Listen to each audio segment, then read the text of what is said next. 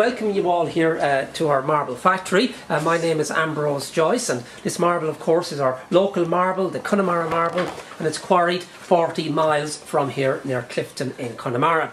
Now in Ireland the green marble is only found in this region, so Connemara is quite famous for its marble quarries. That quarry was opened commercially in 1822, and marble from the quarry has been exported all over the world, where you will see it in cathedrals and public buildings. Now this is the light green marble. This is the surface of the light green marble as it is before polishing, sawn face of the marble, and the finished product after polishing. It's far brighter, as you may see, after the polishing process.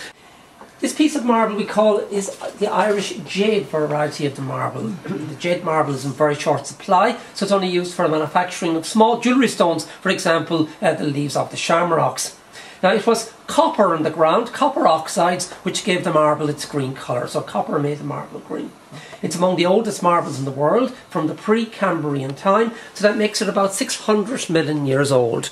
Now we can also cut marble into very thin slices, and here again an example of the sepia. And if a light is put behind a thin piece of marble, it becomes translucent. Marble filters the UV light. The Rare Book Library of Yale University in Connecticut in the USA has Vermont marble windows, and the Vermont marble windows filter the UV light. Now the black marble was mud on the bed of the bay and became compressed 350 million years ago. In the south of Ireland, in County Cork, Middleton, County Cork, we once had a very beautiful red marble quarry. Now this quarry is closed about 50 years, but I'd like to show it to you because you will see it in our cathedrals and public buildings as you travel throughout Ireland. Iron oxides in the ground during the marble's formation gave it its beautiful red colour. It's the Middleton red, the Irish rose marble from the south of Ireland in County Cork.